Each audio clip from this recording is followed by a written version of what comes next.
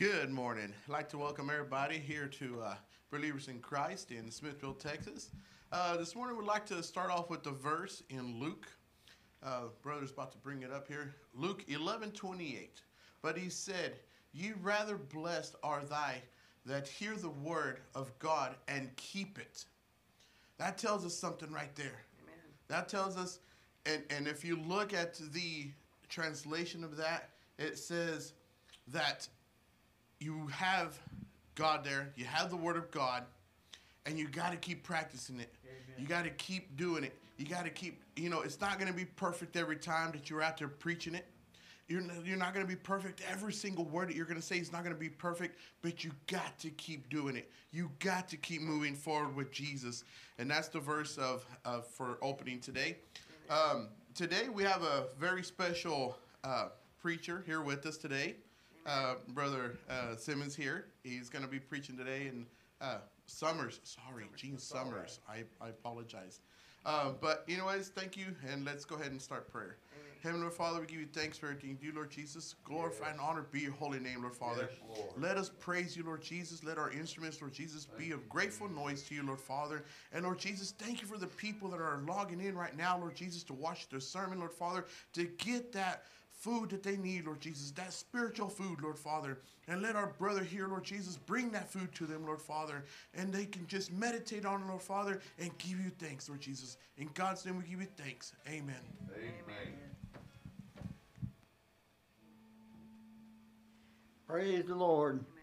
Amen. I'm up with the clock now, people. Praise God today. And because he lives, that's why we're alive. Amen. Thank you, Jesus. Well, yeah, we are. Don't be laughing at me, man. You started first. Well, what a mighty God we serve. What a mighty God we serve.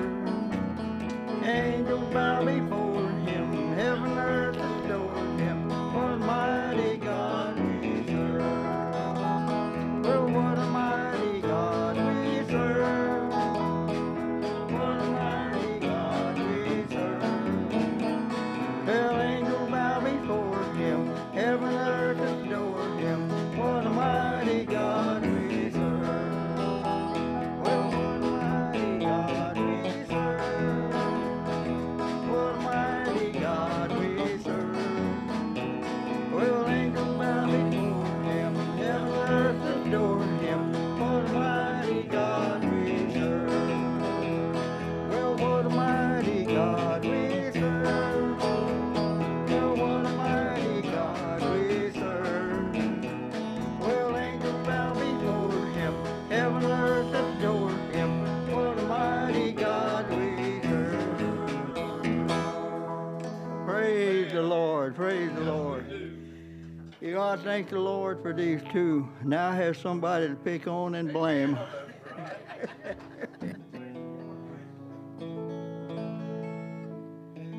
Well, because the Lord lives is why we live. That's right. Amen, brother.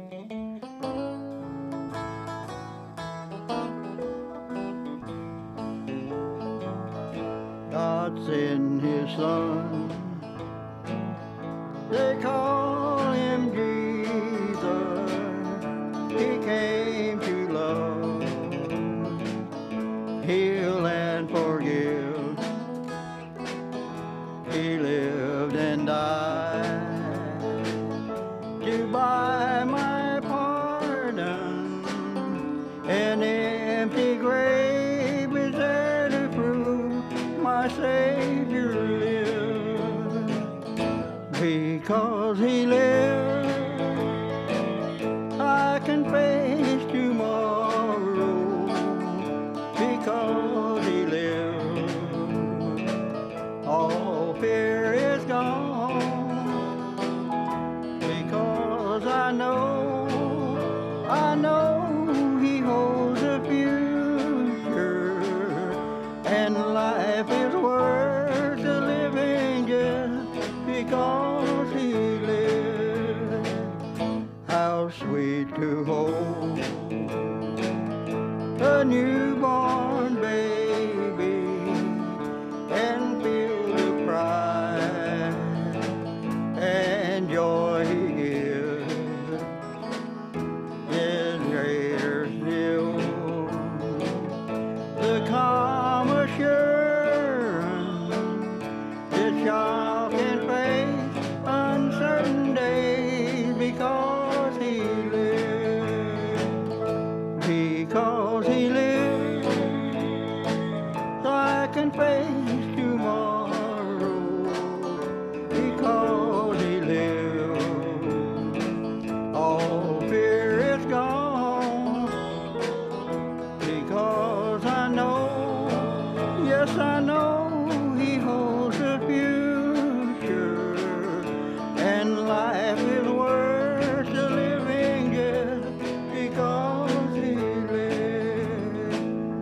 And then one day I'll cross the river, I'll fight life fine, the war with pain, and then as death give way to victory, I'll see the light of glory and I'll know he reigns.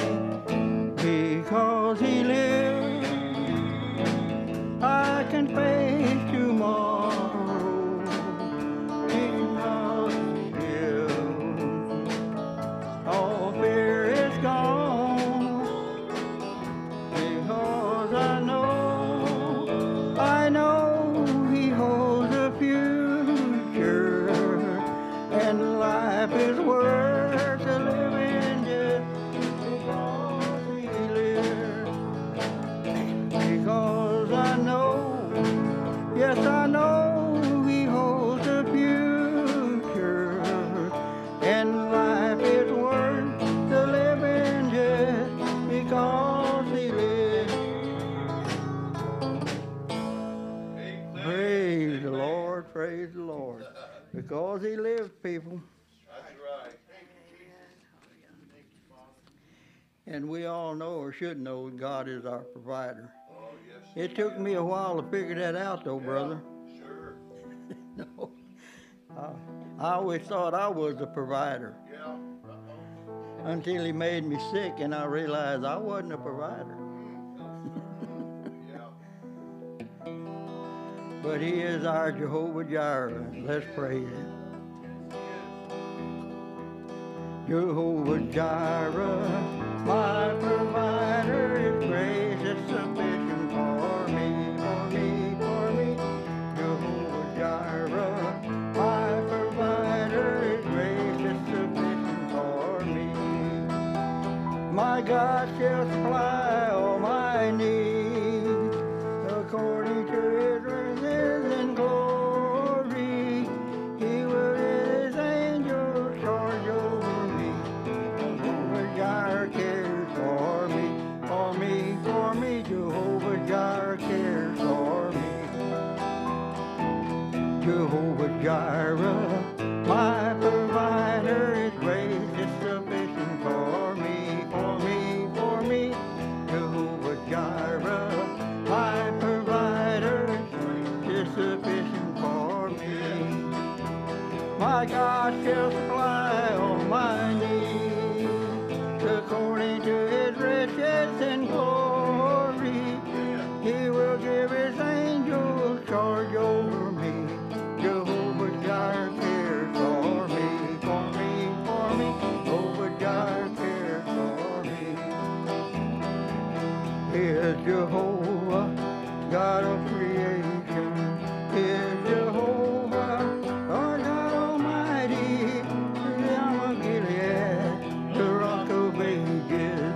He is Jehovah, the God that healeth thee. Sing hallelujah, sing hallelujah, sing hallelujah, sing hallelujah. He is Jehovah, Lord God Almighty. He is Jehovah, the God that healeth thee. He is the great I am, the God of Abraham. Jehovah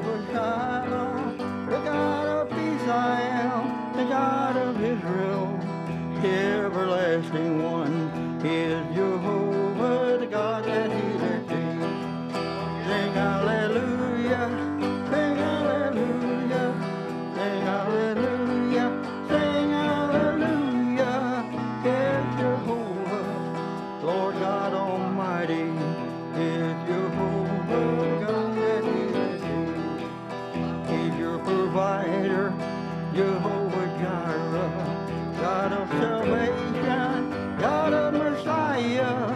The Son is sent to you, and testify of him is Jehovah, the God that healeth thee. Sing hallelujah, sing hallelujah, sing hallelujah, sing hallelujah.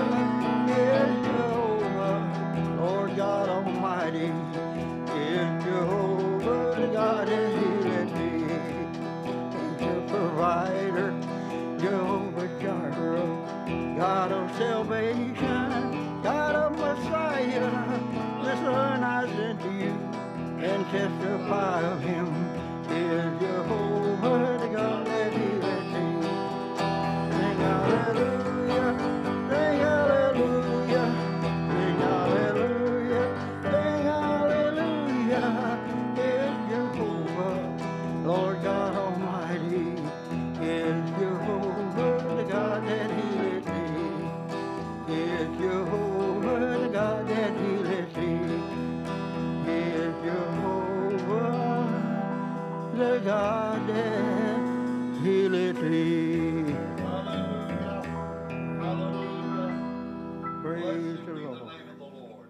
Thank you, Jesus. My. Bless you, God. Welcome, Holy Spirit. We are in your presence. Fill us with your spirit. Live inside of me. Welcome, Holy Spirit. We are in your presence. Fill us with your power. Live inside of me. You're the living water, the never drying fountain, comforter and counselor. Take complete control. Welcome, Holy Spirit. We are in your presence. Fill us with your power. Live inside of me. You're the living water, the never drying fountain, comforter and counselor. Take complete control. Welcome, Holy Spirit. We are in your presence. Fill us with your power. Live inside of me. Welcome, Holy Spirit. We are in your presence. Fill us with your power. Live inside of me. Praise the Lord. Thank you, Jesus. We'll go ahead and have a special prayer now. Brother Roger, if you would come up and do a special prayer for us, please. Spirit of God. Thank you, Jesus. Amen. Hallelujah. Thank you, Jesus. Hallelujah. Praise the Lord. Aren't you glad to be in the house of the Lord this morning? Oh, yes. Yeah, you may Praise be God. seated. I mean, I'm glad to be here, and I'm glad my wife's with me, and she's getting around better. So I think I want to just praise the Lord for that. Thank God for that. I was looking at the bulletin, I like what this says. It says, whatsoever thy hand findeth to do, do it with thy might. Ecclesiastes 9 and 10. And I believe that applies today, folks. That we need, and what I'm thinking of, working for the Lord. Trying to get people into the kingdom. Praise God. And the prayer list is Noel, Mike, Tora, Janice, my wife, Paula, her sister, Ariella, David, Brother Lois, Ashley, Jerry Jones, and Donna Clay needs prayer for healing. And special needs is Brother Doyle Jones and Sherry Lynn and Mike Coon. And so I know there's a lot of needs today. And I know that we serve a God that meets and answers every prayer. Amen. I know we go through a lot of things. And sometimes we do that. I don't have the answer for that except it's just to make us better. That's what I believe in. Make us better. Better and trust on Him. Trust in Him. And He's the one that we need to trust to and lean on. Amen. Does anybody else have any requests? We need to still keep praying for Adam. They did find cancer. Okay. So we need to just keep praying for him. Pray for that. Any other outspoken requests? Let's remember our church and remember those that are not here. And, Yeah, I have a request. My grandson left yesterday to go to Detroit, Michigan for a week on a missions trip. He is going to be ministering to the Muslims. Amen. okay. He Praise did the this Lord. last year. Praise God. He was supposed to have some people go with him last year, and as it turned out, he went up by himself because they all backed out at the last minute. But yesterday, he had two of his classmates from school. They went up there, so they're going to be there for a week. And you know, it's interesting to me because Samuel has always been the real quiet type, you know, just kind of laid back and everything. And I was surprised that he wanted to go last year. But when he was up there, he called his mama and he said, I don't want to come home. He said, I love it up here, Praise the talking Lord. to these people. Yes, He amen. really got a heart for the Muslim people. Amen. Now, I'm going to tell Thank you you, something. Jesus. That takes something, Yes, I think. it does. Amen. Right. And so when it came time this year, in fact, she told me about 2 weeks ago, he's going back to Detroit. I said, what? I didn't hear anything about that. She said, oh, yeah, he's been planning for this for a year. So they left yesterday. He'll come back Saturday. We need to pray for his safety. But we need to pray that he would be able to be a real blessing. And he, I don't know, he may end up being a missionary to the Muslims somewhere. I Praise don't the know. Lord. That's You know? good. Amen. So he's in his third year of Bible school now, but what amazes me is that God has changed the change in his life. And that has, you just don't have any idea. He's just been so quiet. Y'all was standing back when he was a little kid, well now he's like 6 feet something. And, but he really has a heart for the Lord. Amen. And Praise the Lord. we just need to be praying for Praise him the this morning Lord. up there. Amen. Amen. You know, we need to pray for the Muslims. We had a Yeah. church I was pastoring years ago, missionary to the Muslims, said that more Muslims are getting saved today than ever before. Wonderful. Wonderful. Yeah. Praise And God. that's good. Thank the Lord for that. So Yeah. just made me remind me of that. So let's just pray Amen. for all our missionaries that's on the field, and especially our grandson. And any other requests? Okay, let's just stand. Let's take these requests to the Lord in Yes, prayer if you'd Jesus. like. And let's pray for our pastors. You'll be, or no, not our pastor, but Brother Summers. He's preaching. Pray for him. And I appreciate Brother Summers. I appreciate talking to him about old time. We know some of the same ministers and things. So let's just pray. Father, as we come before you, Lord, we thank you for this day. We thank you, Lord, for each one that's here. And God, we're asking right now, God, that you meet every need, Father. Every need's been made known. Those that need healing, we know that you're the great healer, the great physician. And we know, Lord, you said that if we could ask anything in your name, it shall be done. And we're asking and believing, God, Father, right now, help, Father, our unbelief, God. If we have any there, and most of us do, Lord God. Not all of us, Lord, some little part of us, Lord. Always reminded the man said, help my unbelief. And God, I pray, Father, right now, God, that you'd just move in a mighty way, Father, because we're looking to you. Bless the pastor and preacher as he preaches the word. Bless the remainder portion of our service. We ask, God, that we know that you're there. We know that you're on the throne. We know that you're coming back soon. We ask, Father, right now for everything, God, that you just move by your Spirit. In Jesus' name we pray. Amen. Amen. Praise the Amen. Lord. Okay, we're going to take up the offering at this time. I'm going to ask Brother Lois if he'll come receive the offering. I will remind you, if you're going to write a check out, write it to Believers in Christ Fellowship, and at the bottom memo line, put in love offering, and we'll be able to separate it out like that. Okay, before we pray over the offering, I just want to say this. Not very much I get to take up offering. I believe that you can outgive God. And if you give as the Lord lays upon your heart to give it as unto the Lord, God will bless you for it. Amen. I believe that. Believe paying tithes first of all, and then giving to the work of the ministry of God. And this is what this is going for. Brother Summers is our evangelist and preacher. That's right. Amen. And God will bless you for that. Amen. I believe it. It's not that God needs your money, but if He's got you, He's got your money. That's right. Now, if He don't have you, you don't have your money. That's right. Amen.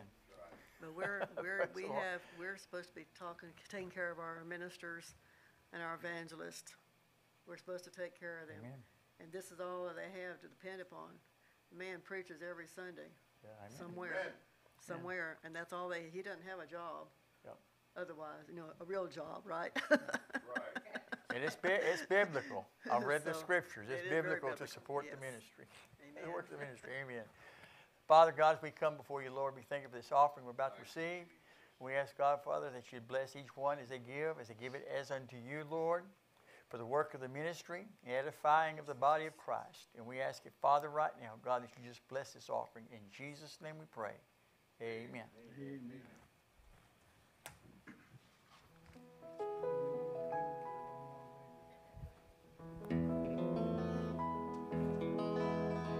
Well, I'm on my way to heaven, and a journey gets sweeter every day. Walking with Jesus, talking with Jesus, all along the way. Now my soul gets happy, I shout and I sing night and day. 'Cause I'm on my way to heaven, and a journey gets sweeter every day. Yes, I'm on my way to heaven, and a journey gets sweeter every day. Walking with Jesus, talking with Jesus, all along the way. Now my soul gets so happy, I shout and I sing night and day. 'Cause I'm on my way to heaven, and a journey gets sweeter every day. One more time. Yes, I'm on my way to heaven, and the journey gets sweeter every day. Walking with Jesus, talking with Jesus, all along the way. Now my soul gets so happy, I shout and I sing night and day. 'Cause I'm on my way to heaven, and the journey gets sweeter every day. Yes, I'm on my way to heaven, and the journey gets sweeter every day.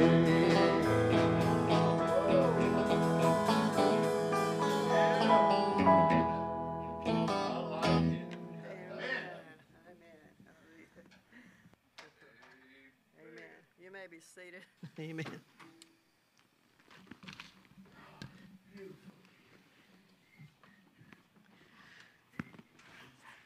Lord bless you. Everybody happy this morning? Amen. Good. You're in church. You need to be happy. Amen. That's right. If you come to church with a frown on your face when you leave, you better have a smile on your face. That's right. Amen. Be in the presence of the Lord. Amen. It's so good to be in church this morning. We welcome you to Believers in Christ Fellowship here in the sanctuary and also on social media. Glad to have everyone that's joining us this morning. And without you folks, we couldn't do it. I mean, well, we could. Actually, we could do it. but it wouldn't be the same. Amen. right. We need to have people here to fellowship. Our body is a fellowship. Amen. When we get together as a fellowship to fellowship with the Lord and fellowship with each other. Amen. Right. And so we always want to remember that for sure. So we welcome you this morning. I have a couple of announcements. There will not be a Bible study Wednesday night. We will have our Wednesday night off this week. And so we want to remember that for sure. Also, I want to remind you to be given in missions. We need to be giving to missions. We have 5 missionaries that we support in this church. And so we really need to, sometimes we need to be reminded to give in missions. And we used to say, well, second Sunday of the month was Mission Sunday. Well, it doesn't have to be the second Sunday. It can be any Sunday of the month. Amen? Right. Sure. And so we can give to missions at any time that you feel led to it. And I appreciate what Brother Kuhn said a while ago. You cannot outgive the Lord. Amen? You can try all you want. The more you give to try to outgive what he thinks, it's going to come right back and you're going to get more. Amen? You cannot. I remember this testimony I remember of J.C. Penney. You remember who J.C. Penney was? Well, when he was young, he started to give money. And when he got a little bit older, he had some business that he had. And he began to give tithes on that. And he thought, well, I'm going to give a little more than tithe and see what happens. Well, the more he gave in tithes, business began to get a little bit better off, you know. And so he said more, and he ended up giving 90% of his income to tithes. Amen? And when he didn't outgive the Lord. Guess what? His business became a very, very large, profitable business. And there have been other people. The man who does Hobby Lobby, kind of the same testimony with that. And so I'm going to tell you something. You cannot outgive God. Amen. And we're talking about tithing, but we're also talking about missions. And I believe this church has kept going all these years because we give to missions. Amen. You can never convince me any other way. Yeah. We give to missions, and it's going to keep going. Yes. I was talking to Brother Doyle Jones this past week. He made a trip to Nigeria for a week, and he got back, and he said it was great. He had a great testimony. And the interesting was he was preaching to a group of Baptist ministers in one particular time, and he said 16 of them got filled with the Spirit. Wow. And I was like, ooh, I bet that stirred up something there, all the Baptists getting filled with the Spirit. Wow. He said, no, you don't understand. Over there, overseas, they're hungry. They don't have this barrier because they're Baptists, they can't get filled. Amen? Right. And so he said the pastor was filled with the Spirit, and he said they had 16 of the ministers that were filled, all Baptists. And I said, wow. So amen on that, amen. But he had one lady that was completely deaf, I guess from birth. They prayed for her and she was healed instantly. Amen. God can do all things, I'm telling you. They had 43 saved in one particular service there. So we will be having him come back sometime this year. He actually wanted to come tonight, and I said, because he's actually preaching this morning in Bastrop, and I said, I don't think we can do it tonight, but we will have him back soon. But be praying for Brother Jones also as he's on the mission field, because going to Nigeria was a new experience for him. He usually goes to Central America and such as that. But isn't God good? Yes, isn't God good? Yes. But I said all that to say this. We need to continue on to support our missionaries and our evangelists and people that are out there on the field. We can't do it ourselves, but we can support them who are doing it. Amen. Amen. So we want to be sure to remember that. Okay. We have a little special thing this morning before I have Brother Summers come up. We're going to accept a new member into our church. Amen. Amen. Amen. Amen. So I'm going to have Brother Mark come up here, Mark Flowers. He's been coming for a while now. We were having class the other day and telling him, kind of showing with him and sharing with him what we believe in this church, the fundamental truths and all. And we got to the part of divine healing, and I said, you know something about divine healing, don't you? And wow. This man was on a deathbed, I'm telling you. We went up to visit with him. He had some tubes in him and wires and everything going on that it was amazing. And from what he tells me is Shorty and Stephanie were up there quite often. You were up there most all the time, right? 22 days. 22 days. Praying for him and trying to tell the nurses what they were doing. They just kind of laughed at it, did they? They kind of laughed at us.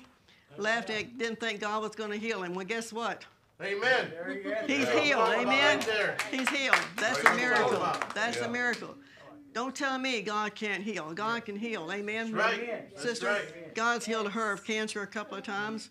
What you're going through right now, God's going to heal it. Amen. Amen. I don't care what it is we have in our situation. And I'm going to tell you, our daughter went through the same kind of thing. She went so far down, she had a cardiac arrest, and we were going to try to prolong her life and help her to be more comfortable until she could get some rehab. The neurologist came in and said, oh, let her just die. Yeah. She'll have another cardiac arrest and she'll die, just let her go. As a mama, I said, oh, no, we're going to see what God can do. God lifted her up. She went back to the hospital a few weeks, about 2 months later, walked in there, and she's used to seeing the looks on those nurses' faces. They looked at her and she said, I'm Rebecca Colvin. I'm the one that you thought was going to die. God can heal. Let me tell you what. Amen. So he is a living testimony. But we're going to welcome you into our fellowship this morning, Believers in Christ Fellowship. He knows the Lord. He's trusted him as his Savior. Amen. Amen. And he wants to get in here and help us to work. In the scripture Paul talked about, he said we're all a body of Christ. That's right. Yes. We are. Right. Yes. Some are the eyes, some are the feet. Yeah. Amen. Right. Some are the mouths. Some of the hands. Don't take offense, but some of your mouths. It needs to be the good way. Amen. Amen.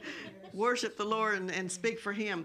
But we all work together. We all need to work together, and we cannot do it just one person only. Right. We need to all work Amen. together.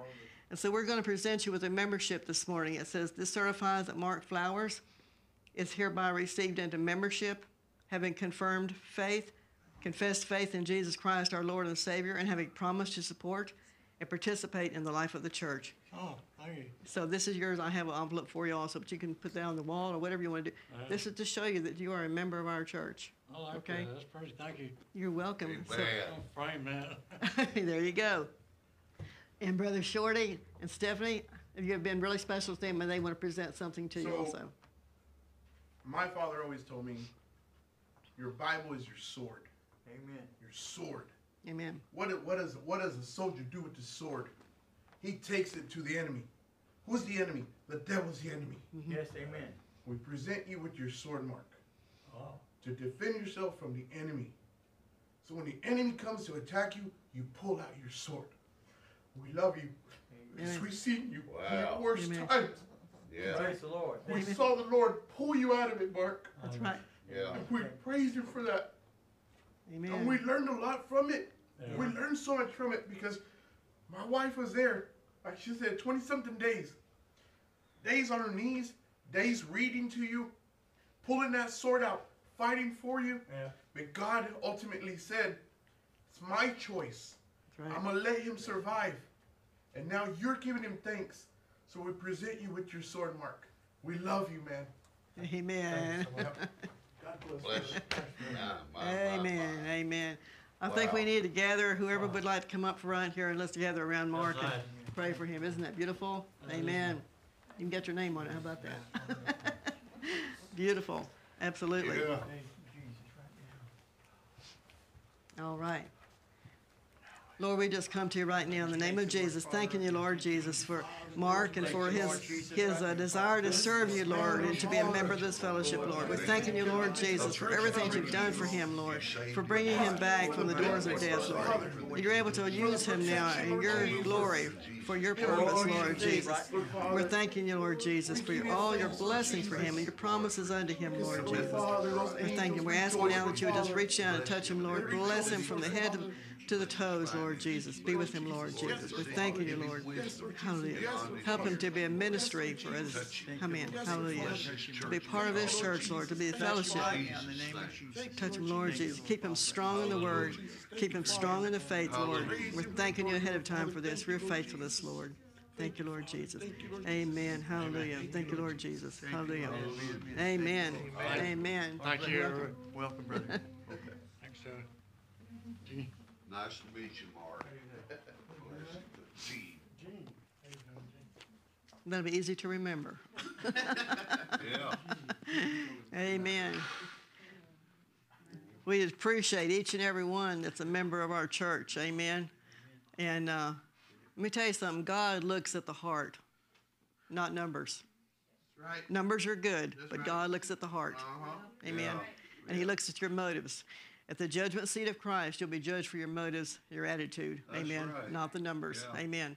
But we're thankful for the numbers we have. Amen.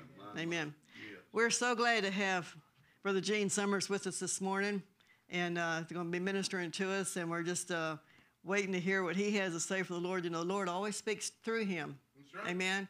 And we just open your heart this morning and just let the Lord deal with you and just bless you tremendously. Amen. Come on, brother. Amen.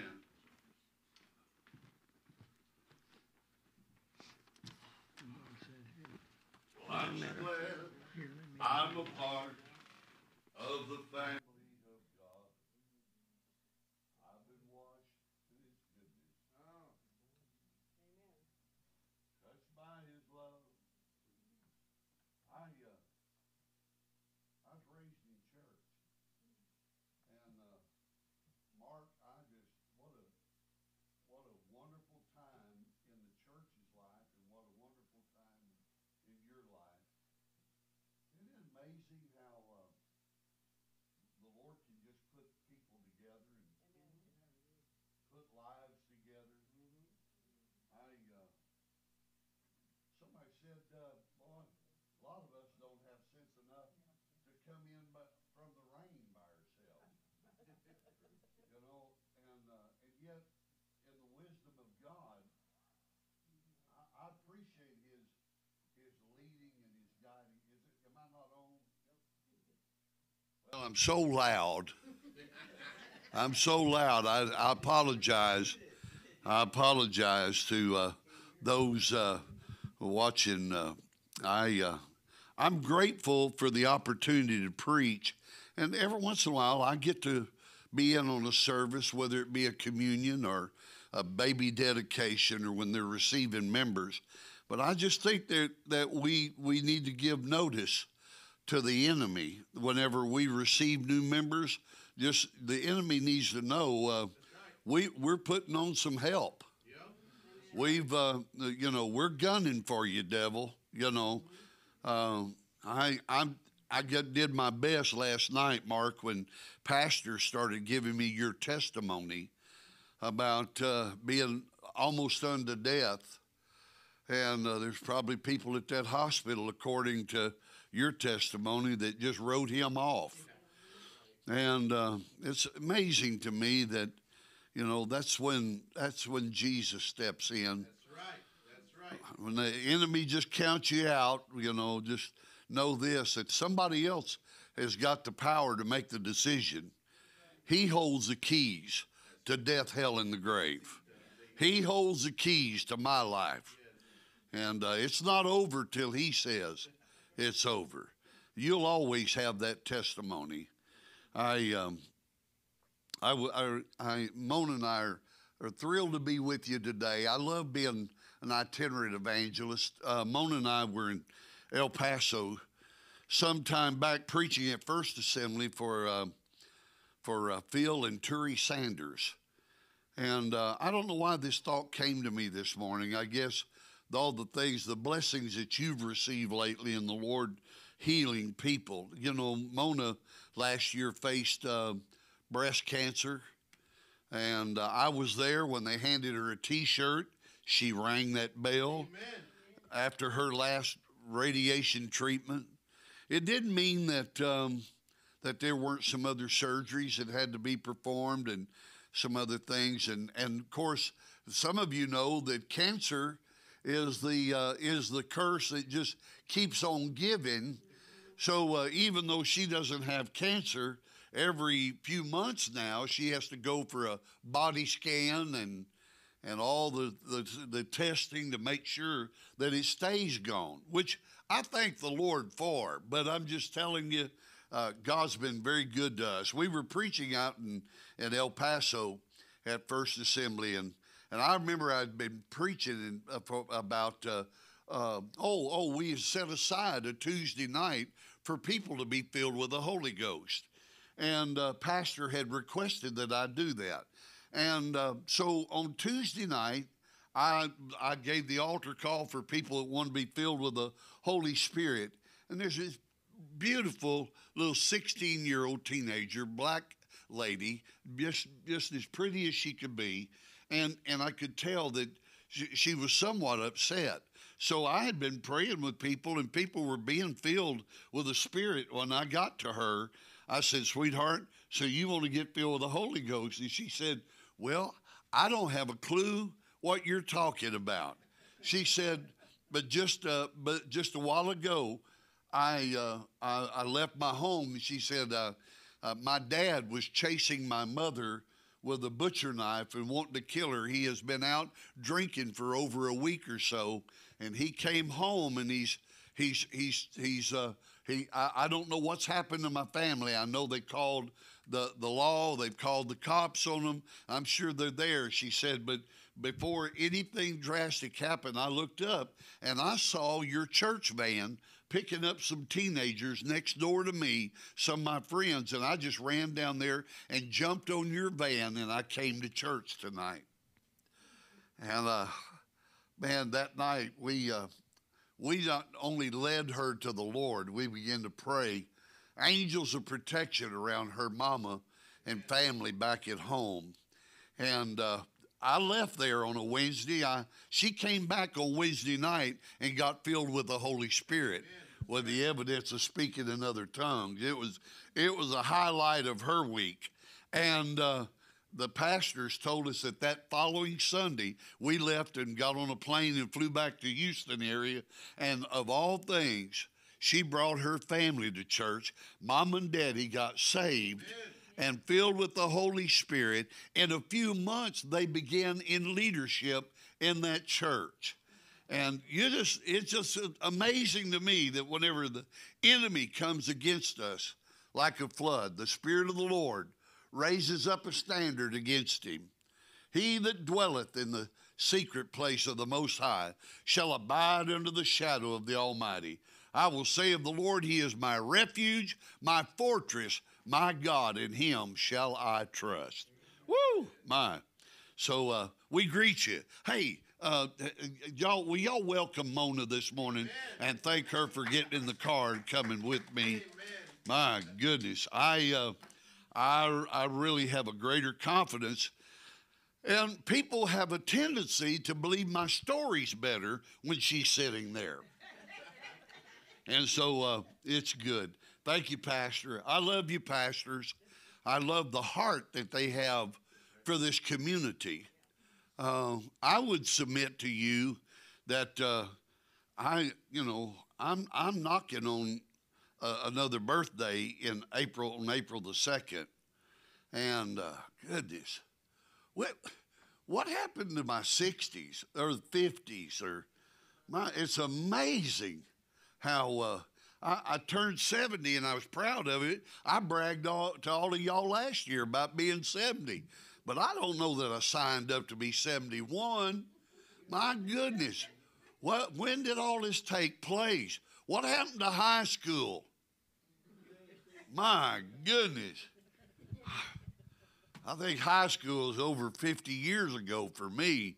My goodness. But if I'd have known I was going to live this long, I'd have took better care of myself. But I've adopted that saying J.B. Linney used to have. What was it?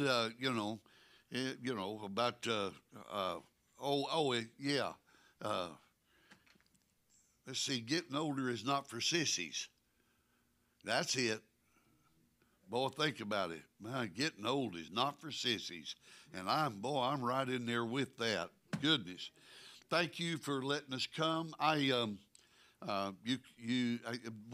me tell you, when she mentions Doyle Jones, you need to know something about some of us that are ministers I had Doyle Jones preach revivals for me at Cathedral of Praise, at Old River Assembly of God. Doyle Jones is a powerful revivalist. Doyle Jones is the one that can go into Central America and stir up thousands of people for the power of the Holy Ghost. And when you told me he's 81 years old, I'll have to call him. Mona, remind me on the way home today.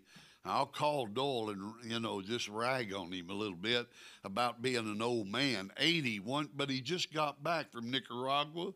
Oh, my goodness. Have you ever...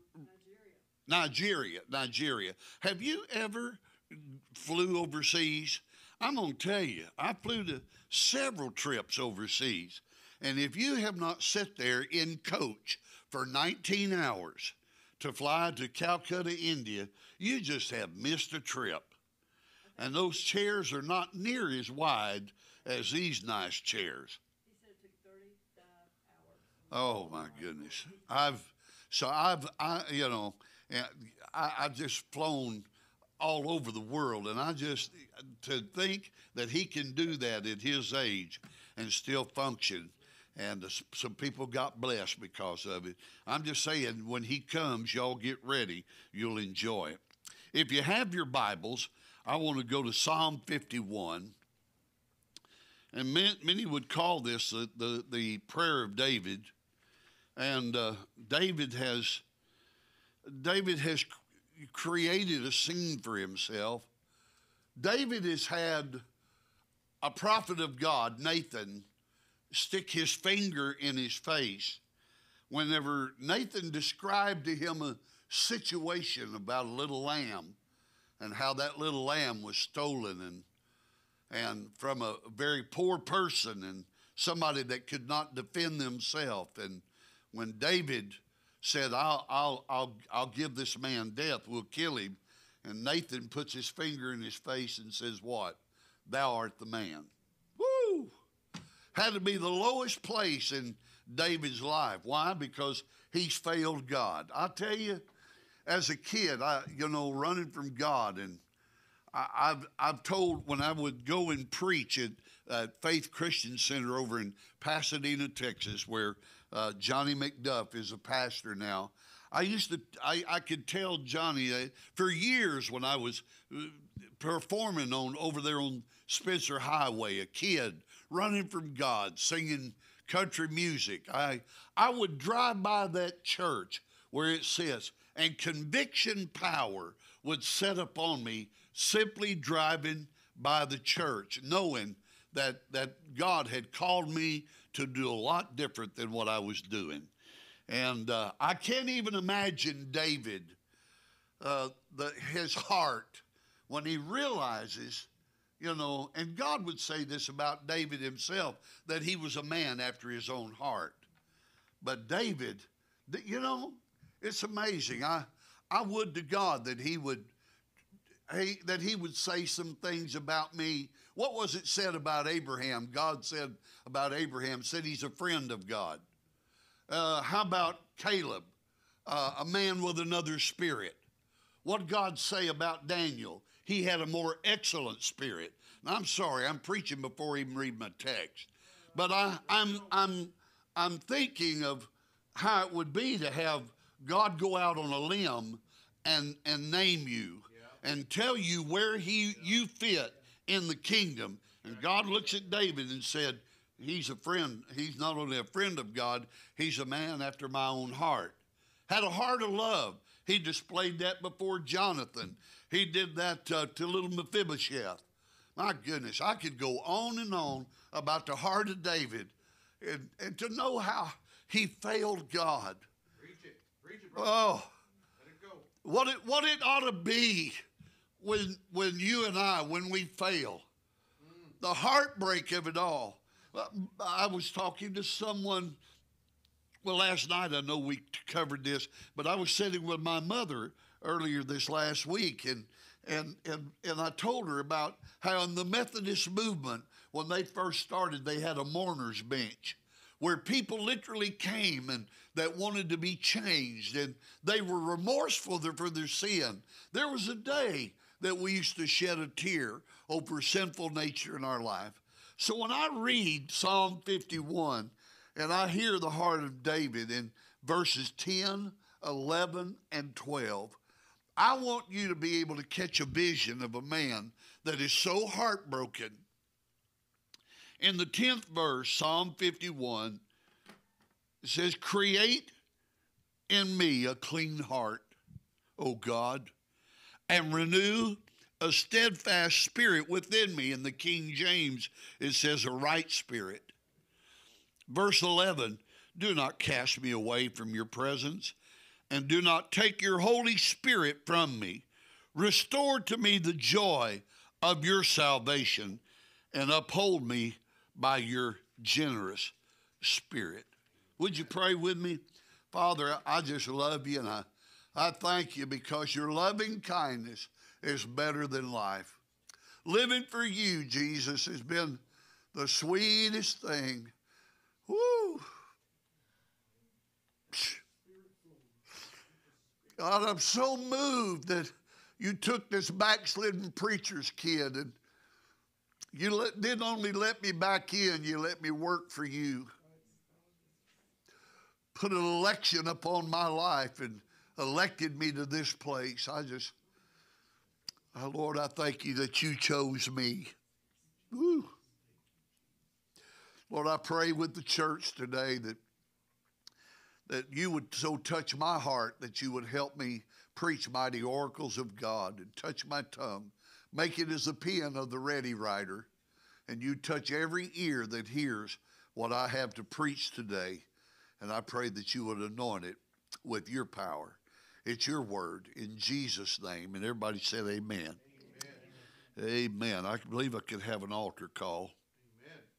Amen. Mona, will you hand me a handkerchief out of I've got them in my briefcase there. I want to preach to you about spiritual renewal. I think the last time I was here, I talked to you about spiritual vision. I'll do my best not to try to do so much of a introduction and a warm-up as I have in the past, and I know time is a sacred thing.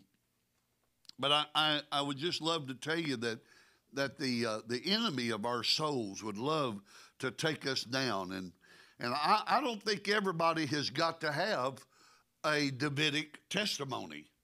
I don't believe you really have to go out and fail God to feel his touch and feel his blessing. Thank you, baby. When I talk about spiritual renewal, I think about how many spiritual things that we dictate to be spiritual in our lives. I love living in the Spirit.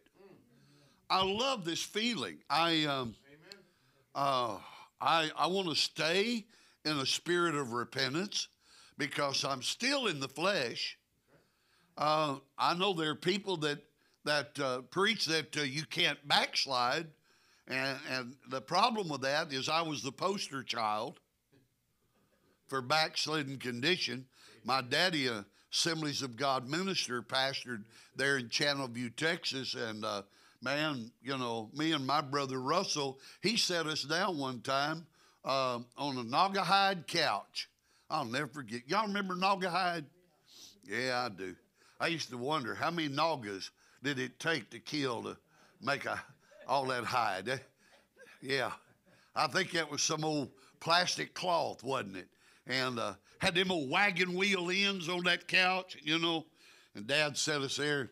Dad's pastor in that church there. He said, look, I don't get it. It was me and Russell. Brian, he was still, I don't think he had reached the age of, well, yeah, he just good kid.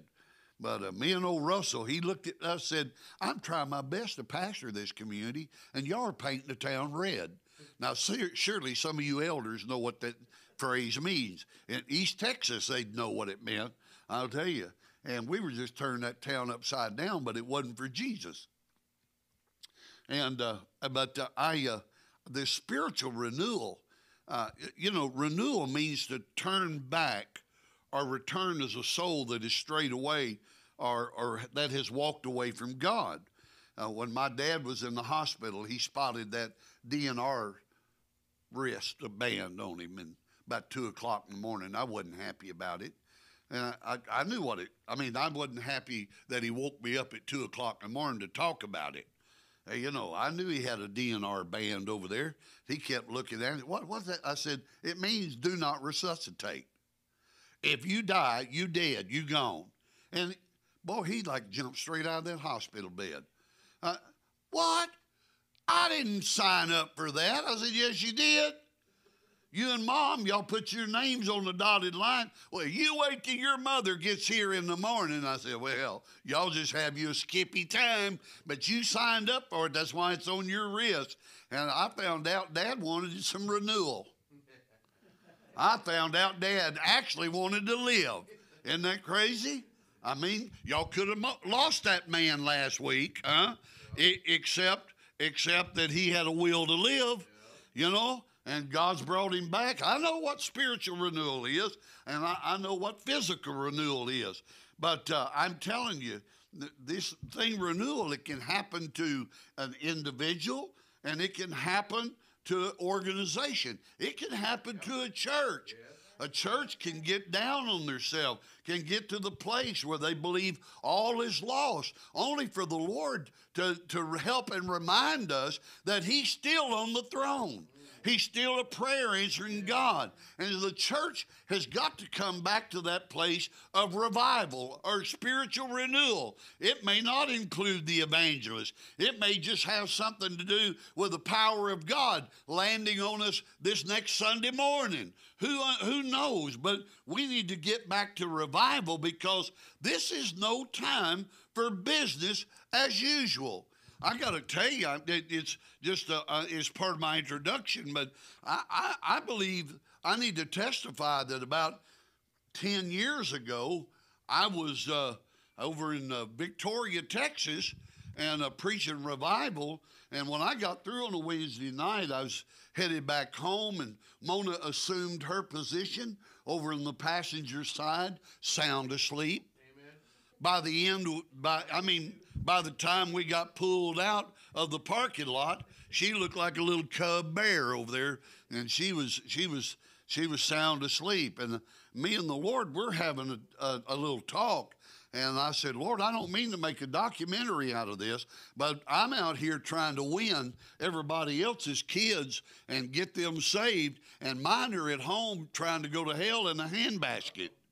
And I can just, Mona can tell you, there has been a wonderful turn of events since this past August and September in our family. I'll tell you, instead of chasing 6 grandkids and four kids of our own, 2 daughters and 2 son-in-laws, to get back in the house of God, we're only chasing a handful now, because there's been a great revival in our family. We have a grandson who has a call of God on his life to preach this gospel. You can just imagine what I never want to ever be guilty of trying to call my own children or grandchildren in the ministry. But when God gets a hold of their life, Brother Coon, and turns their life around, it is amazing for me to watch and see what God can do. And I was just sitting by the phone when the phone rang, and it's a grandson in college out in Marshall, Texas, saying, I'm coming home. I'm getting right with God. I want to live for him. The Lord's doing something in my life. Since that time, he has been helping some college kids get saved and living for God. I'm just telling you, it is amazing to me what spiritual renewal will do for any of us. It'll take a church, and it will take it from its doldrums, and it will totally turn it around to the place where the people that live in it, who were in their doldrums, become a glory manufacturer. See, the status quo that we have tolerated in the past will not meet the demands of a world that's gone mad. We've tolerated some things. We've allowed some things to discourage us. And I'll tell you something. I used to hear Don Branco preach this years ago. Friends, it's not about nickels and noses. It's not about how many members you got and how much money you got in the bank. It's about how much you have put forth an effort as a body of Christ to win souls. For he that winneth souls is wise. Amen. Amen. The enemy of our soul, the devil himself, is on a rampage. Yeah. Tried to kill you years ago.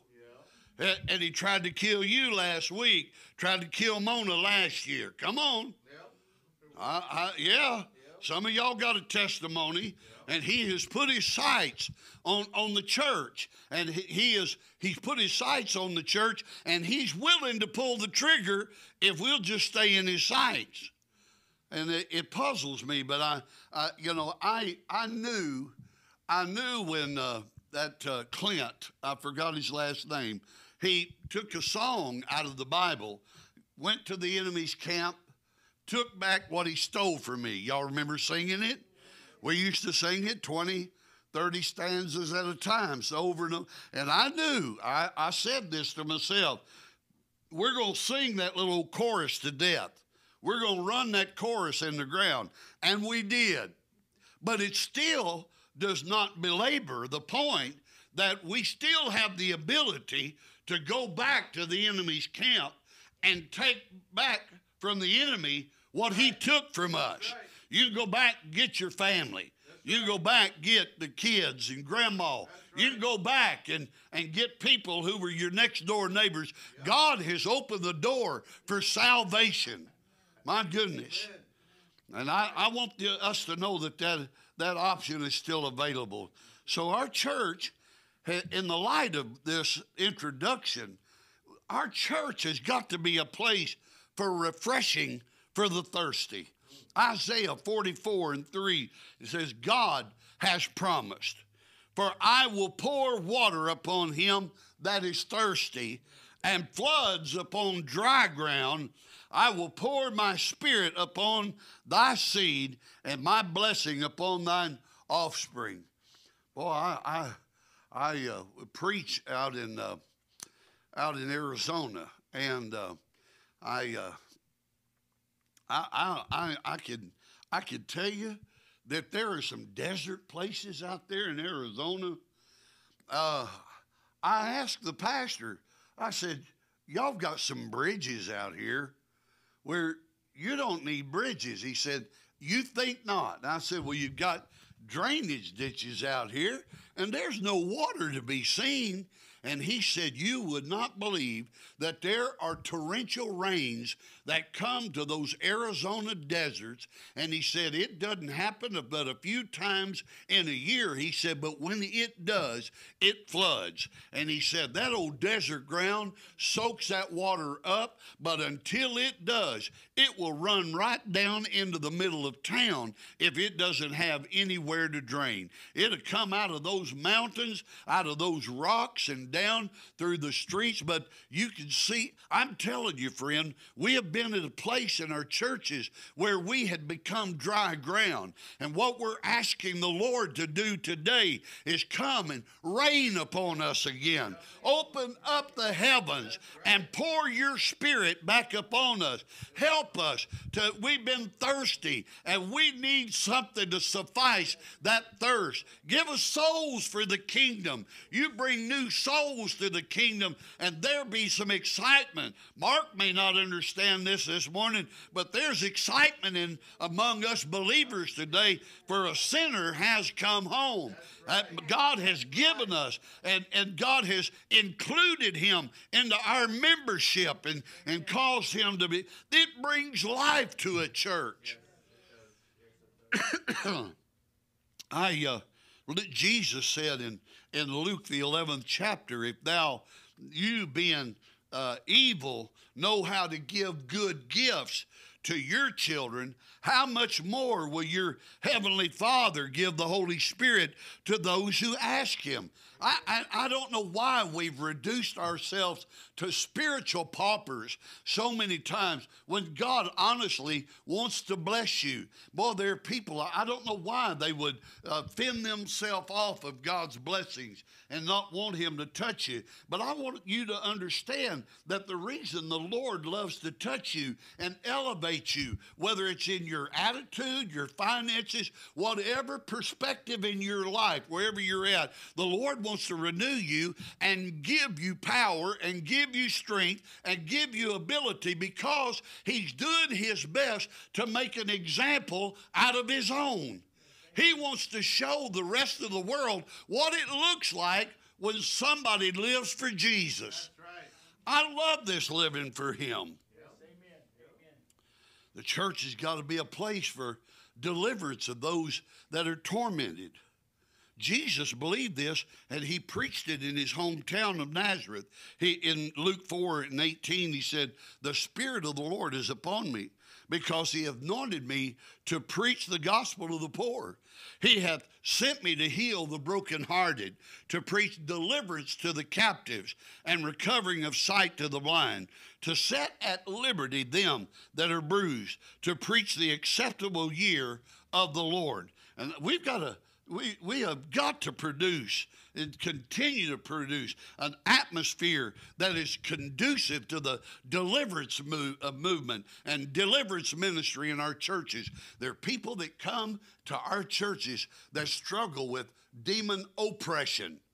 It may not be possession, but the enemy has beat their brains out. Now, that terminology works in East Texas. I hope it'll work here.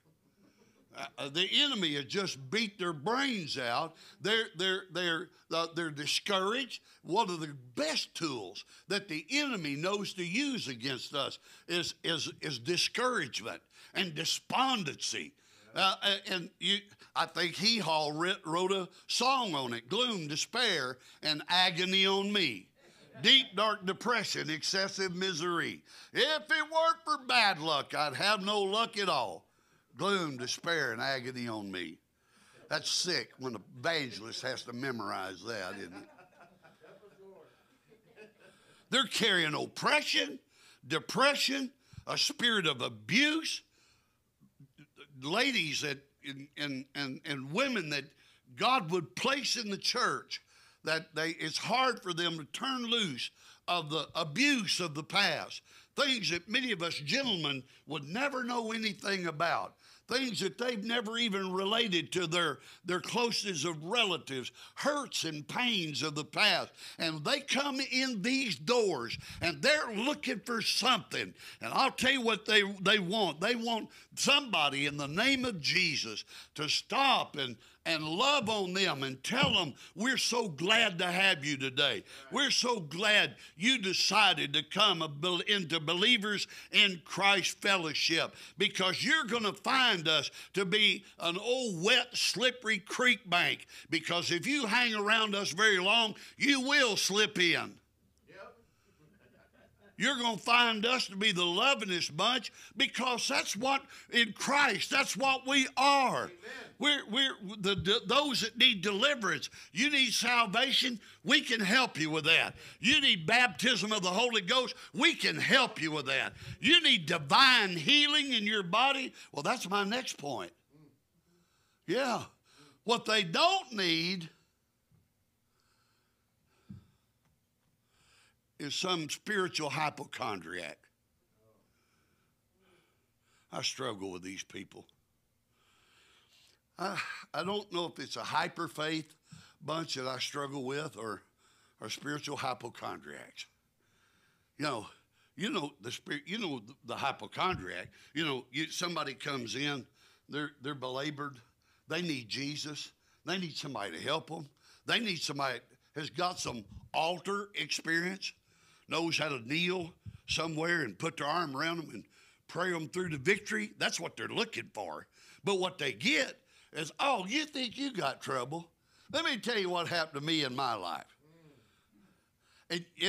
As a pastor, back when I had a real job and I was pastoring, those kind of moments, Brother Coon, the spirit of slap would come all over me.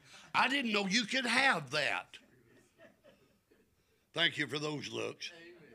I never assaulted anybody. I'll tell you, I've heard a few hamburgers, but I've never assaulted anybody. I'm just telling you, God help us to get in our mind.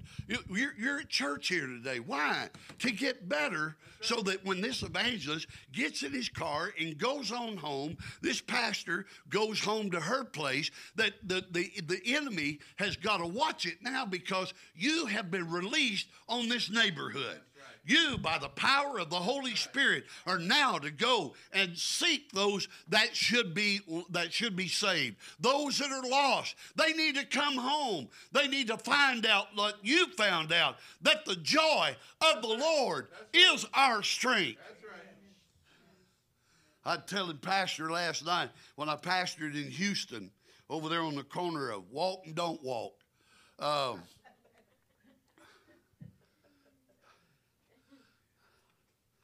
Man, he was so mean, I wouldn't mind telling you his name. I don't know why he come to church there, honestly. I'd ask him, brother, how are you doing today? Terrible, terrible, terrible. And if he was teasing me and cutting up, I could have read it in his face. But that old gnarled lip, and it was almost like when my daughter was a teenager and she said to you, whatever. Boy, oh, listen, there's some of you parents who remember that. Boy, I wanted my church to be in a position to say, if you're oppressed, if the enemy has stolen everything sweet and good in your life, could we just make a trip to the altar? Could we just kneel at this chair? Could we just kneel here somewhere and let's just embrace the Holy Spirit and give God a chance?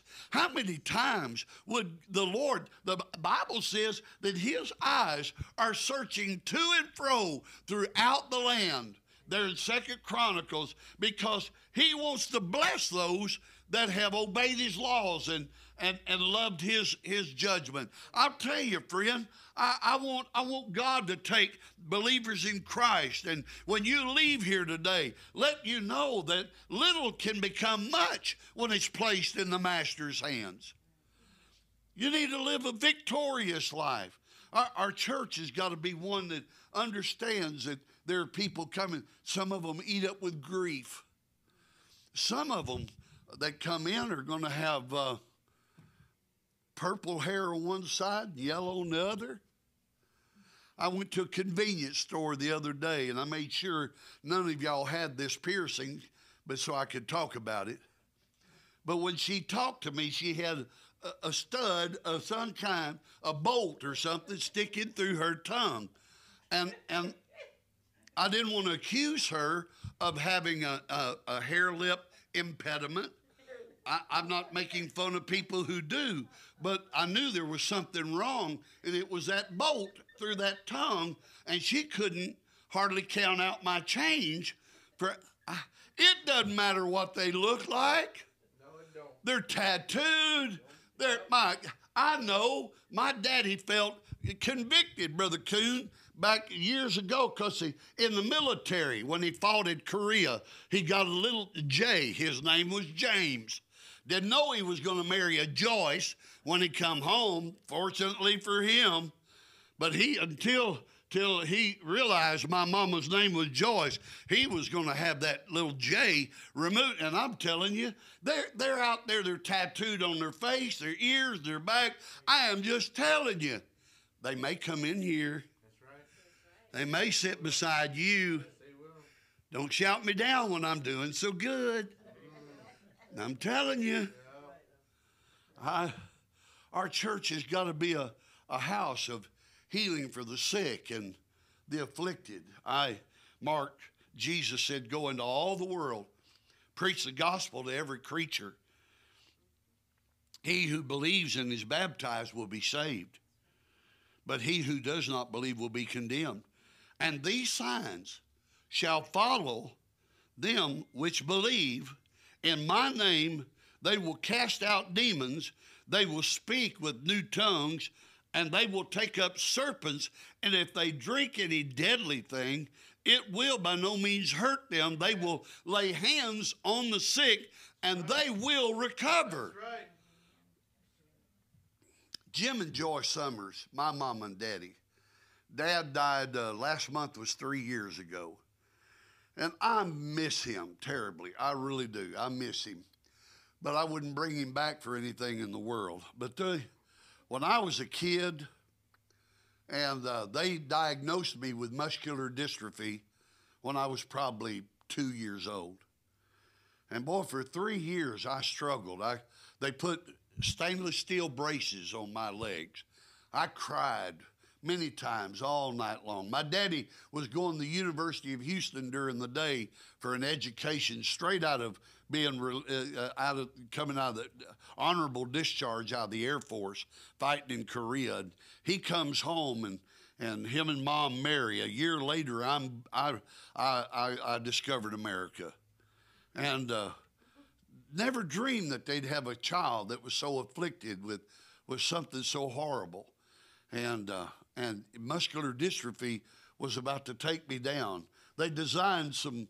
They thought if they put braces on my legs, that if I could continue to walk, that I would get stronger. They didn't know much about muscular dystrophy.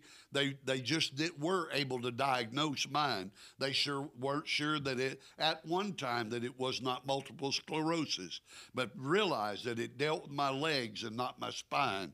I'll tell you, those were 3 miserable years of my parents' lives, watching me die, just watching me go down. And they had scheduled an appointment at Texas Children's Hospital. Honestly, Texas Children's Hospital wasn't much bigger than this building right here, on this little corner right here. Because they were nothing but a clinic. There was no hospital. If you've been to Houston at any time or been in Texas Children's Hospital and look around, it would blow you away to realize where they came from. But I was one of those that went to that little clinic down there on Main Street in Houston. And I can tell you that they tried every way in the world. They studied me, and that's all they could do, because there was no healing. There was no medication. There was no physical therapy that they could put me through that was going to give my legs back. But a Pentecostal Church of God church in Channelview, Texas, old Dale Tabernacle, I am telling you that Gordon Gibson got up one day and told them, we're going to pray around the clock. Just in a week or so, Gene is going back to his specialist, and they're going to find out what's going to happen after his last test results. What they were getting ready to do over at Texas Children's is tell my mama that I had about 6 more months to live, that they may want to have Christmas a little bit early. This is in June of 1958. Gordon Gibson, the church secretary came to the front of the church on a Sunday morning, started taking down the names. People signed up from noon all the way to noon the next day. How about Tuesday? They got in line.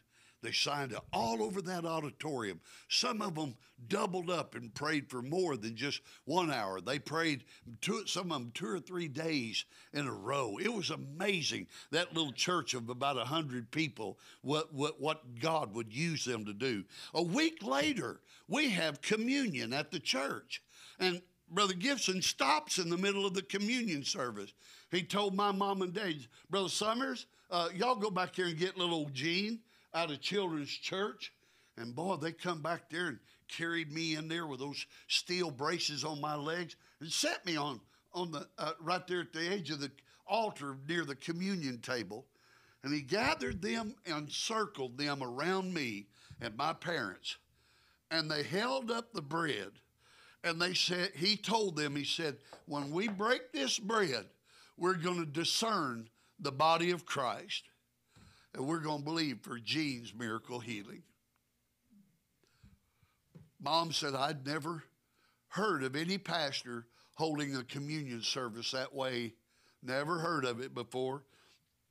I watched my mom one time have Ronald Bowden kneel down on a Bible whenever his back was out. He was our postman and was a Pentecostal preacher himself, and told my grandmother, Sister Downs, I'm about to die with pain. I need God's help. And God gloriously, I never heard anybody have somebody kneel down on a Bible. I can't tell you why they said to do it. All I can tell you is the results. God healed Brother Ronald Bowden, and eventually God healed me. Amen. he broke that bread, and they discerned the body of Christ. People began to weep and pray in the Spirit. Mom said, I felt something. I felt something. Something's happened. That next morning, 8:30, we were bound to be there early. It was a free clinic at the time. Dad had no more insurance or anything from the Air Force. We just had to get downtown. When we got out of the car, I started pushing myself out of my mother's arms, and I said, Mommy, I want down. I'm 5 years old. 66 years ago, this coming June. I said, Mommy, I want down. She said, baby, I can't let you down. How many times she had let me down, and I busted my face, busted my nose, busted my lip. I started reaching and getting a hold of those leathers on that belt hit me right about there, and I got rid of the left side. And I got hold of the right, got rid of Mom went to fighting for her purse and those braces. And when those braces fell off of me, I pushed myself out of my mother's arms, and I ran all the way to the doctor's office. Had not walked in 3 years. Praise the Lord. Powerful God. Powerful Jesus. That's who we serve. They walk in here. They come. Sometimes when they come, they don't even know that they're headed into a problem or going to fight something. We're all just got struggles just waiting around the corner for us because we've declared to the enemy that there's victory for us. We join a church and difficult things happen to us. We say that we're part of the body of Christ and we want to win souls. And in the background, nobody knows that our own kids and grandkids are trying to go to hell on their own. Come on. Amen. I'm not telling you something you don't know. I'm trying to encourage you today and tell you we need a revival in our spirit. We need to come back to the place where we pray in the Spirit more and we put... Man, there's things, for we know not what we should pray for as we ought, but the Spirit himself maketh intercession with groanings that cannot be uttered. That's Bible. Amen. I'm convinced that there's not a ton of our people in the world out here today who really cares who 666 is. They're sick, sick, sick. And they need a healing Savior. That's right. If you come, hey, you come back, sister. Yeah, come on back. I'm not through, but you'll give them some hope.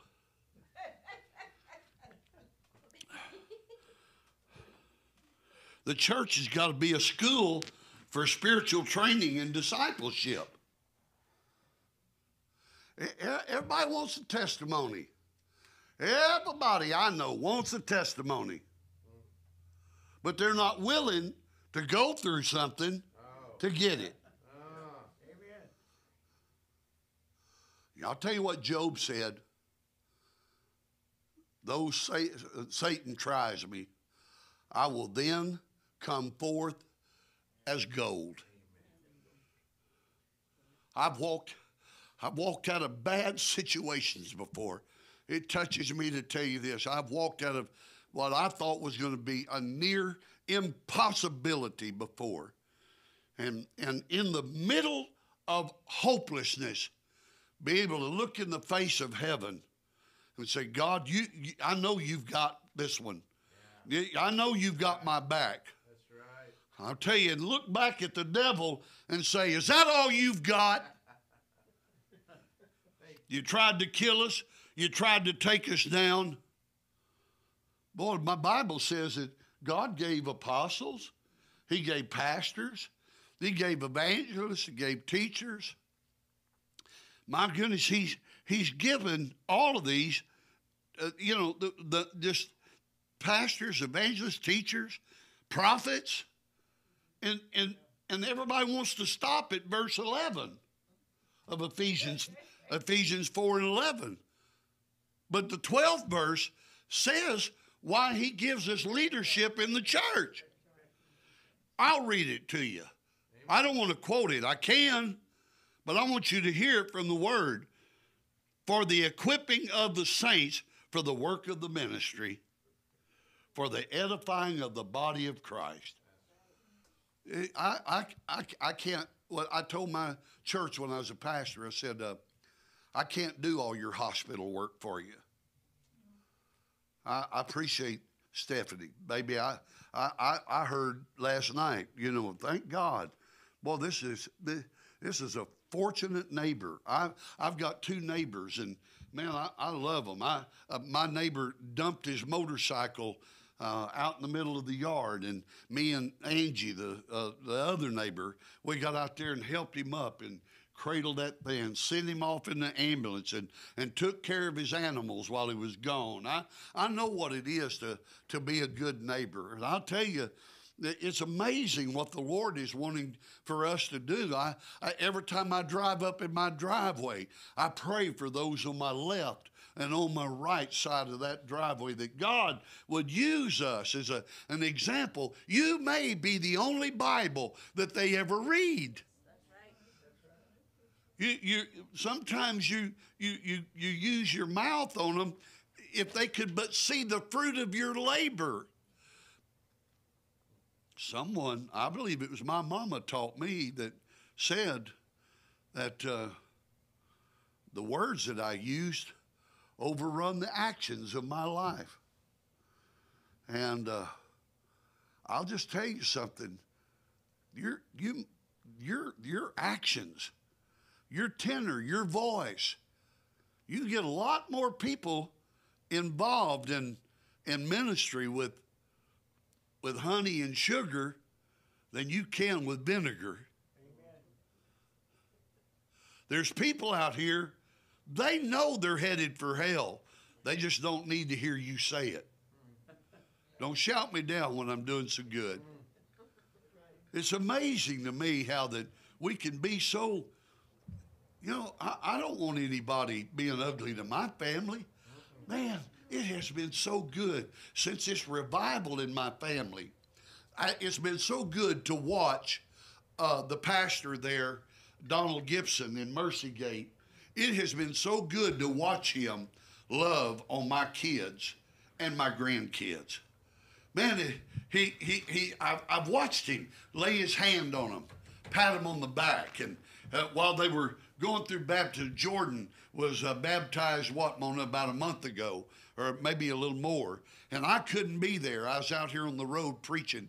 But they sent me the video of that boy being baptized. I had to pull off the road, and the tears just flooded my eyes. And whenever that boy came out of the tank, the associate pastor had baptized him in water, and the pastor was waiting for him, wet and all. Jordan got out. He's got the one with a call on his life.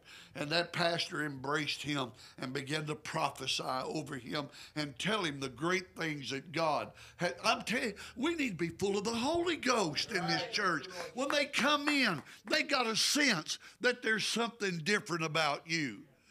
Because the Spirit of God is so many-faceted. He's a leader. He's a teacher. He's a guide. It's amazing what the Holy Spirit wants to do. I preached last year to you that he wants to give you spiritual vision. I'm preaching this year, we need spiritual renewal. We need a revival among ourselves. Not something that one simple evangelist conjures up and you come up and feel those little doodies run up down your spine. I'm talking about when you go home. Yes, amen. And you sit in front of the television and you put some of that gospel music on. What did we do yesterday morning? I cried like a baby, sitting there listening to people sing. I get to looking back over my life, backslidden preacher's kid.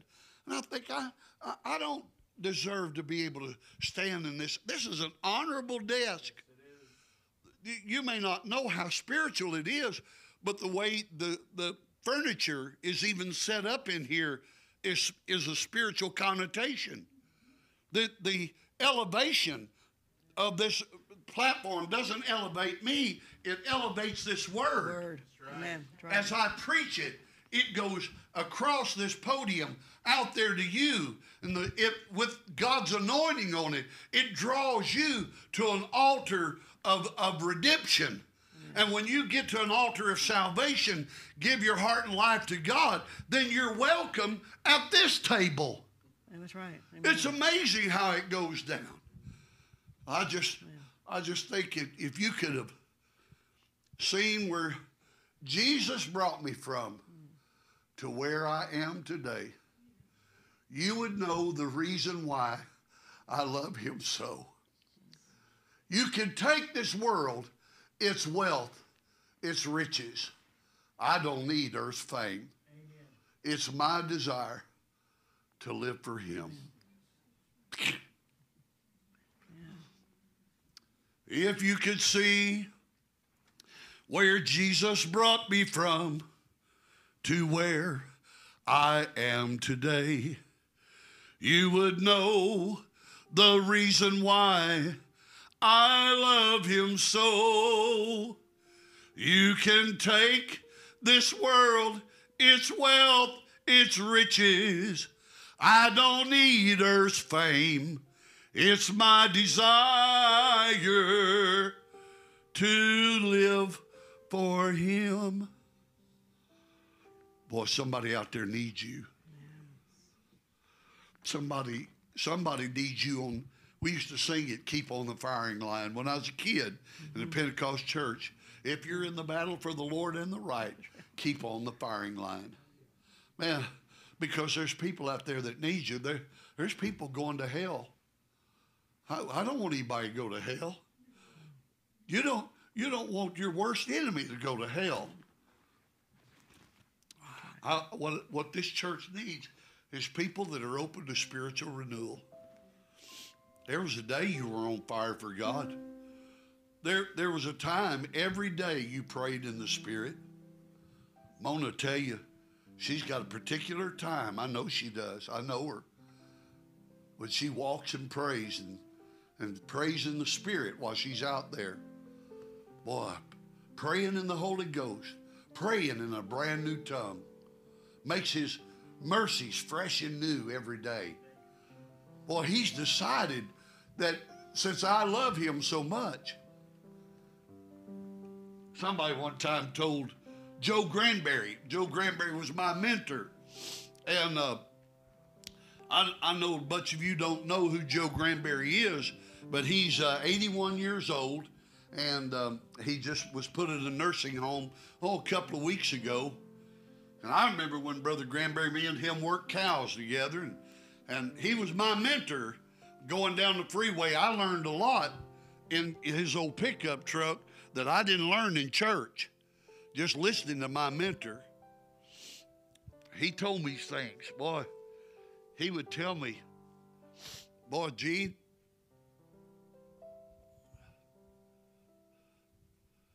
your passion you can't hide that. If you love people, you can't hide that. If you don't love people, the gospel coming from your lips will sound like hell and damnation. And what they're needing is somebody to put an arm around them and say, hey, my heart is broken that you're not living for Jesus. Man, I tell you, I want God to do something so supernatural in your life. Amen. Turn your heart around. I don't know who he's got out there. For me, there was a little 23-year-old girl in the produce aisle at Kroger. And I come in, I told God, I said, Lord, I'm too tired for this. He told me, he said, I'm going to put somebody in your path today. And I said, I got flip-flops on, and I've got those big old long, goofy-looking shorts on, cargo shorts or whatever. And Jesus reminded me, he said, I wore sandals. I said, okay. Boy, I'll tell you, how could I know that she was headed for suicide? How could I know that the love of her life, that little boy, that little 2-year-old that was sitting in her basket, in that basket that she's pushing around the store, how could I know that that boy had decided to run off with somebody he thought was prettier than her? I raised girls. This little girl was just a beautiful little girl, and that the biological father of that baby had left her, and she was going to go end it all. And I told her, Holy Ghost, when I walked in the store, pointed her out there at the end of the produce aisle.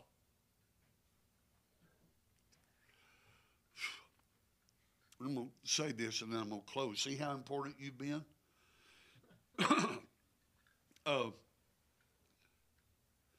It's an old story, came out of y'all remember the Evangel?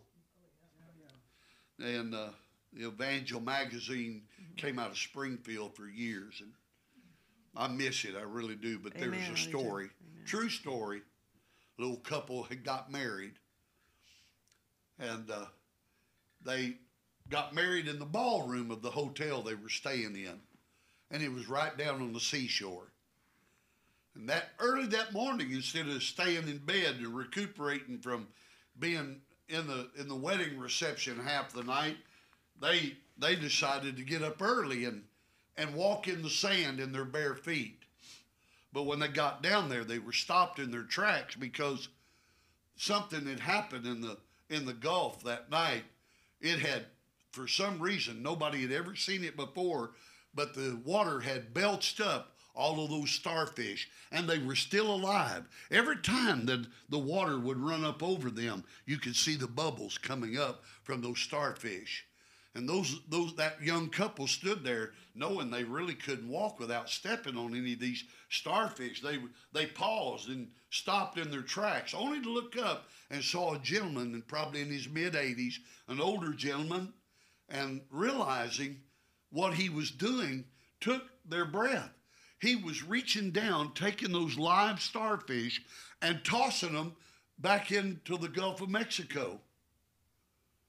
And these young people couldn't wrap their mind around that. Tens of thousands, who knows how many miles it went, 100,000 starfish laying on the seashore, dying in the sand.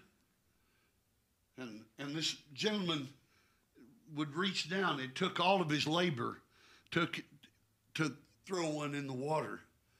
And they couldn't wait to get to him. When they got to him, they said, "You've got to be insane, elder. You're steeped on the side of not using logical sense, doing what you're doing. And besides, there's so many. Do you think you're making a difference?" Without answering them, immediately he reached down and got a starfish and flung him back in the water. And he said, "I made a difference to that one." I'll tell you, they're going to be one by one. Yeah, W-O-N by O-N-E. One by one. Paul said, "I am all things to all men, that by all means I might save a multitude." Amen. Might save some. You may not get them all. Won't it be wonderful there? Isn't it going to be something to get to heaven? Amen. Look around. Amen. We made it in. Boy, I know.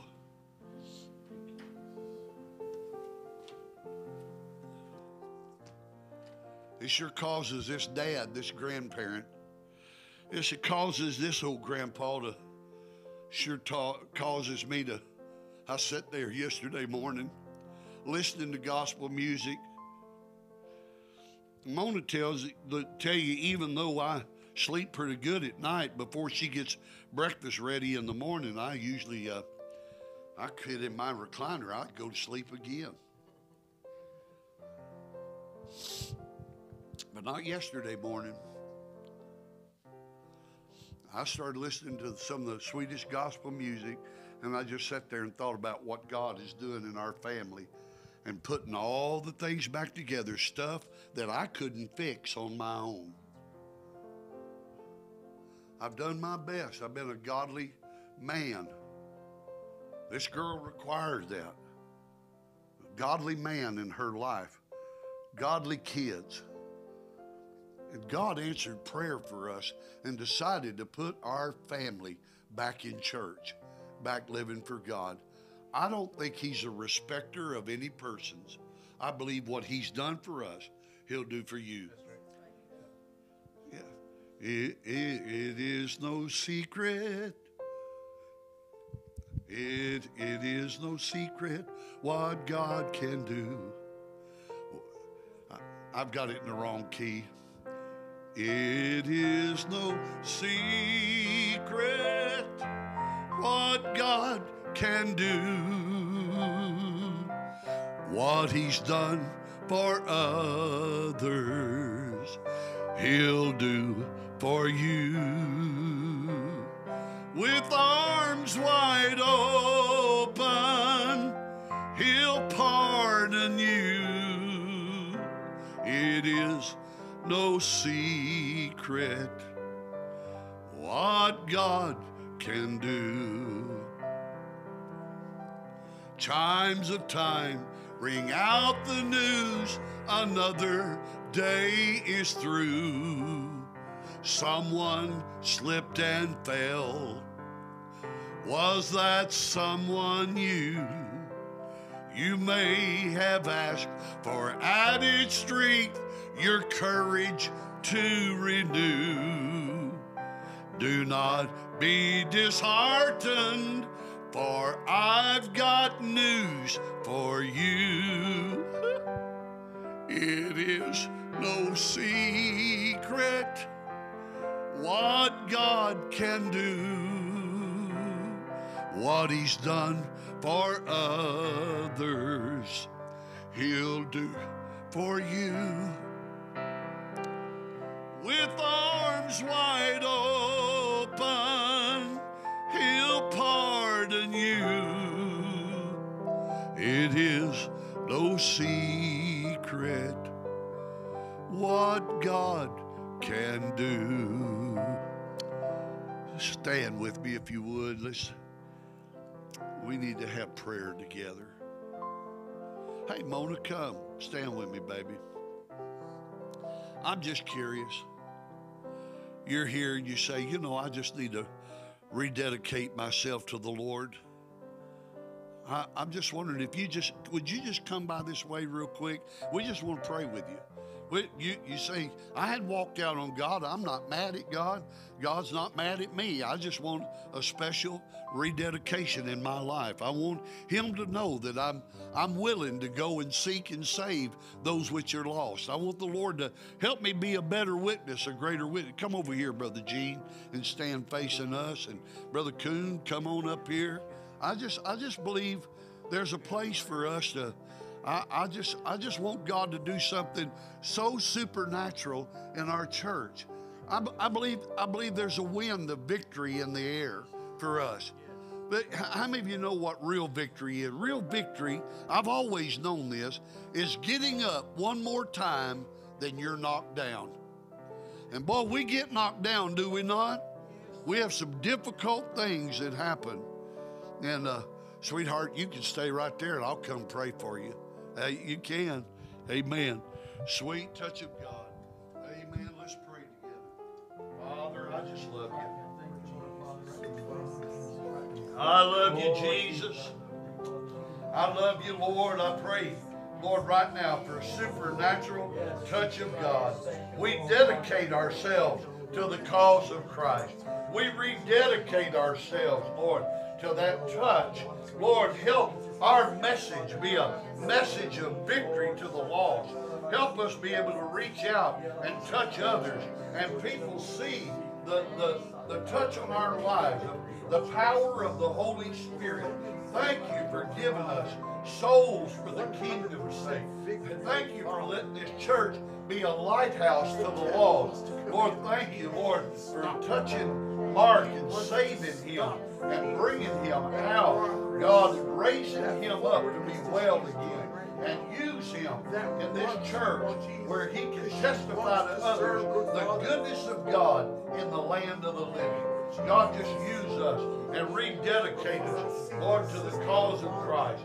Some of us have got children and grandchildren, Lord, that are so lost, that need such a help. I just pray, God, that you would just reach and touch those grandkids. And Lord, right where they're seated today, children that have not been in church and haven't lived for God for years, that you'll shake them, Lord, to their roots today. And God calls them to see God's salvation in a special way. Go to them right now, Holy Spirit. God, I pray that you help the telephone to start ringing in days to come, telling moms and dads and grandparents the special things that God has caused happen in their lives. I pray it in Jesus' name. Now, could we just slip our hands up and praise the Lord? Father, we just magnify you.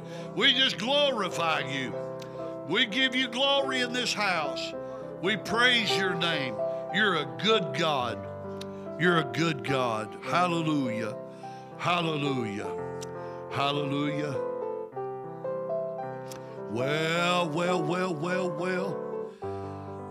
You know, I just believe we have so much more to be happy for.